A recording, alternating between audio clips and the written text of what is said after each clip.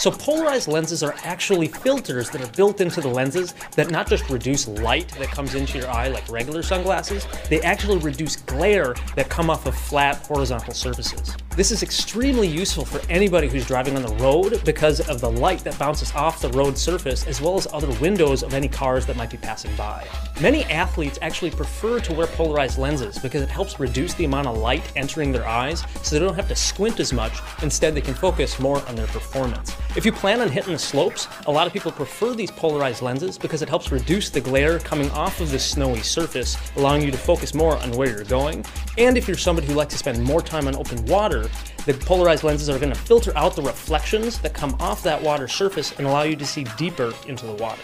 If you're not sure if glasses are polarized, you can of course make sure to check on the tag or on the side of the frame, or actually you can hold up the lenses and turn them 90 degrees looking at either a digital device such as a computer screen or another set of frames that says that they are polarized, because if they are, you're not going to be able to see through them. It's actually going to completely block out all of the light going through those lenses.